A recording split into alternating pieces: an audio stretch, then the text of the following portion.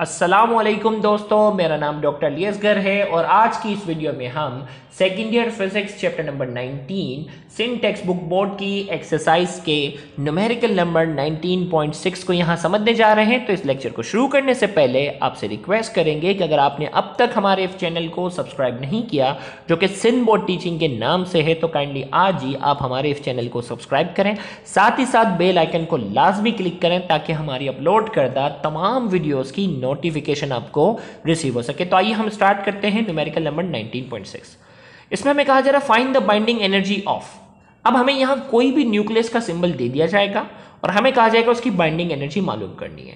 अब इसमें साथ ही साथ हमें गिवन में कहा गया है कि मास ऑफ प्रोटॉन, याद रखिएगा ये एटॉमिक मास यूनिट की शक्ल में दिया हुआ है। तो प्रोटॉन का मास AMU यानी एटॉमिक मास यूनिट में इसकी वैल्यू होती है 1.0078 और मास ऑफ न्यूट्रॉन जो है इसकी वैल्यू है 1.0086।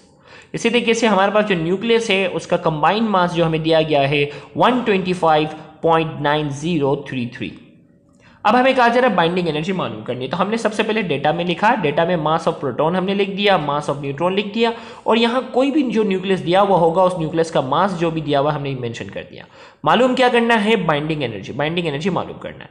अब इसमें हमें क्या करना है? सबसे पहले हमें नंबर ऑफ प्रोटॉन इस सिंबल से, जो भी सिंबल दिया जाएगा उस सिंबल से, मैंने आपको पहले वाले लेक्चर में बताया था कि नंबर ऑफ प्रोटॉन कैसे मालूम करते हैं, नंबर ऑफ न्यूट्रॉन कैसे मालूम करते हैं। तो नीचे जो भी नंबर होता है वो नंबर ऑफ प्रोटॉन होते हैं, यानी Z एटॉमिक नंबर है, और ऊपर जो होता है वो मास नंबर होता है। तो ऊपर वाले नंबर में से नीचे वाले नंबर को जब हम माइनस करते हैं तो हमारे पास क्या आ जाते हैं? Number of neutron. तो 126 डिवाइडेड बाय 52, तो हमारे पास नंबर ऑफ न्यूट्रॉन आ जाते हैं 74। तो नंबर ऑफ न्यूट्रॉन हमारे पास 74 है, नंबर ऑफ प्रोटॉन हमारे पास जो है वो 52 है। तो अब हमें सबसे पहले बाइंडिंग एनर्जी मालूम करने के लिए हमें क्या चाहिए होगा? Mass defect. तो मास डिफेक्ट हम कैसे निकालेंगे? मास डिफेक्ट की डेफिनेशन के मुताबिक प्रोटॉन और न्यूट्रॉन जब अलग अलग होते हैं उस वक्त उनका टोटल मास जो भी होता है उसमें से माइनस कर देते हैं जब इनको हम कंबाइन करते हैं, जब इनको हम बाइंड करते हैं। तो बाइंड करने के बाद इनका जितना भी मास होता है, यानी ये न्यूक्लियस का मास है, भाई बाइंड करने के बाद तो ये न्यूक्लियस बन जाते हैं ना, तो बाइंड करने के बाद जो न्यूक्लियस का मास है वही इनका मास है।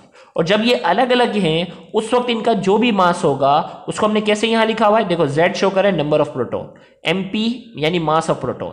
तो अगर मैं एक मास ऑफ प्रोटॉन को इसके नंबर से मल्टीप्लाई करूं तो तमाम न्यूट्रॉन का मास आ गया।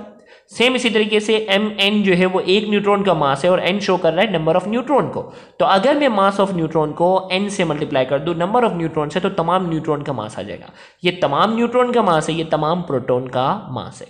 तो तमाम प्रोटॉन का मास प्लस तमाम न्यूट्रॉन का मास जब वो अलग अलग थे वो हम निकालेंगे और कंबाइन होने के बाद ये न्यूक्लियस बन गए।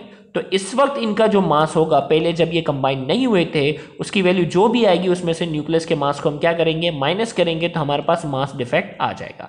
तो हमने यहाँ लिखा कि प्रोटॉन की तादाद 52 है, एक प्रोटॉन का जो मास है वो 1.0078 है, नंबर ऑफ न्यूट्रॉन 74 है, मास ऑफ न्यूट्रॉन 1.0086 है।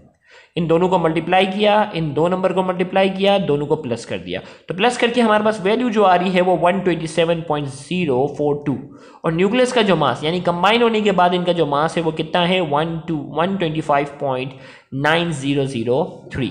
अब इसमें से हमने माइनस किया तो हमारे पास क्या आ गया? Mass defect. अब बाइंडिंग एनर्जी मैंने आपको इससे पहले वाले लेक्चर में भी बताया था, हाफ लाइफ वाले लेक्चर में भी बताया था कि जब भी मास हमारे पास एटॉमिक मास यूनिट की शक्ल में होगा तो उस वक्त बाइंडिंग एनर्जी का फॉर्मूला होता है डेल्टा M मल्टीप्लाई बाई 931.5। इससे जब हम मल्टीप्लाई कर देते हैं तो हमारे पास बाइंडिंग एनर्जी आ जाती है, लेकिन उसकी यूनिट होती है मिलियन इलेक्ट्रॉन वोल्ट। किसमें होगी? जब भी मास एटॉमिक मास यूनिट में होगा आपने उसे क्या करना है? ये वाला फॉर्मूला अप्लाई करना है। डेल्टा MC² वाला तब करोगे जब मास किलोग्राम में हो।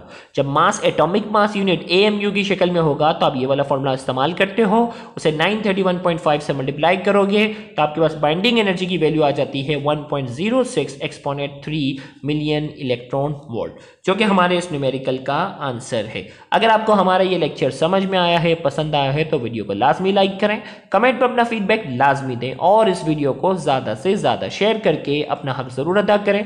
याद रहे बहुत से ऐसे स्टूडेंट हैं जो गवर्नमेंट कॉलेजेस के बाद एक्सपेंसिव कोचिंग सेंटर्स को अफोर्ड करने की सलाहियत नहीं रखते। तो आपका इन वीडियोस को ज़्यादा से ज़्यादा शेयर करना, उन तक पहुँचाना आपके लिए सदका जारिया बन सकता है। Thank you very much. अल्लाह हाफिज़।